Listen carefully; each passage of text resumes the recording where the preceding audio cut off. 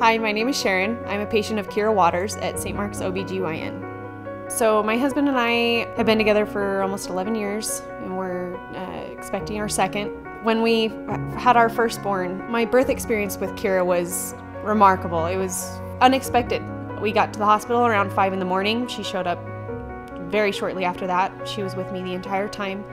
I couldn't believe it. I had only heard of doctors showing up right when the baby's supposed to be born, and here she shows up when I'm in contractions. She was helping with counter pressure. She was coaching me through the birthing, and she held my hand while I got my epidural. She was there every minute. Now that her and I have a relationship established, this second time around with Kira has been super smooth. You know, I'm not nearly as scared as I was. She guided me through that process the first time really well.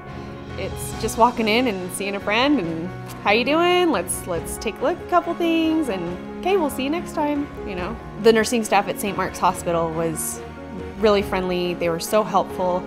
They were helping Kira every step of the way. They were helping me, and they were really excited to find out if we were having a boy or a girl as well. They all had their guesses, and they gave me a lot of comfort.